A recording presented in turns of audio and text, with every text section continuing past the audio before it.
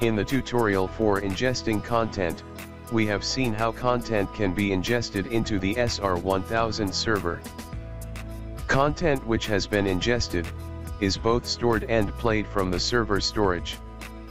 However, you also have an option to play content directly from an external storage device, such as a USB or CRU drive. This practice is termed as live play.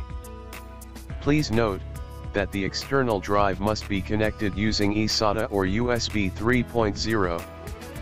Live play is particularly useful when the content cannot be played from the server storage, possibly due to issues with the server storage, or if you do not have enough time to fully ingest the content.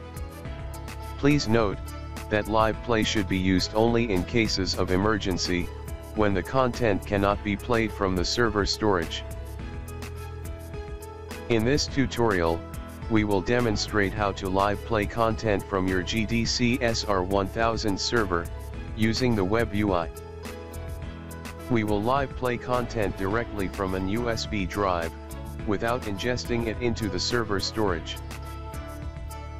Before setting up live play, make sure the drive has been connected to the USB port of the server, using USB 3.0. Click on the Content tab. In order to view the contents of the connected drive, go to the Source sub-tab. Click on the USB drive option, and then click on the Open button, to mount the drive. Then, select the name assigned to the USB drive, from the Storage Device drop-down, and the partition letter the drive was assigned by the server. Clicking on the OK button will populate the contents of the drive, on the following screen. Everything listed under the root directory represents the folders within the USB drive.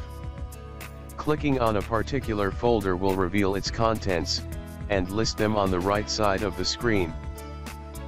Similar to ingesting content, click on the folder containing the trailer, and then select the checkbox against the listed file.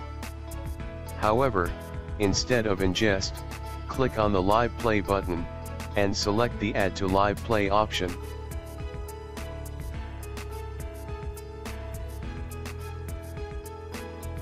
This will mount the trailer for live play, which can then be added to a show playlist as if it had been ingested.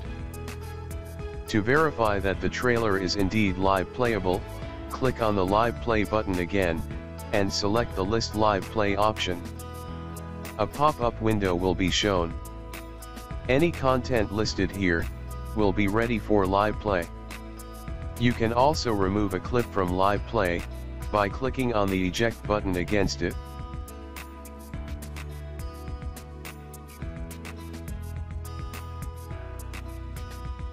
To go back to the Source sub-menu, click on the Close button.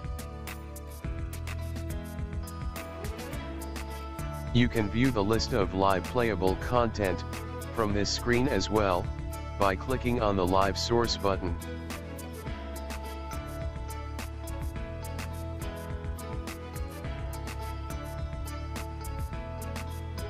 Now that we know our content is ready, we can navigate to the playlist editor, by clicking on the Playback tab and going to the Edit sub-menu.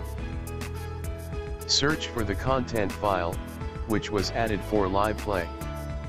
The content will be listed under the respective category, as if it had been ingested.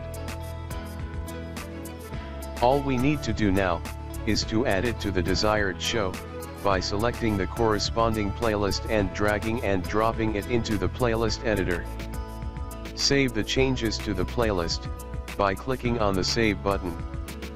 Then, click on the Load for Playback button, to load this playlist to the playback interface.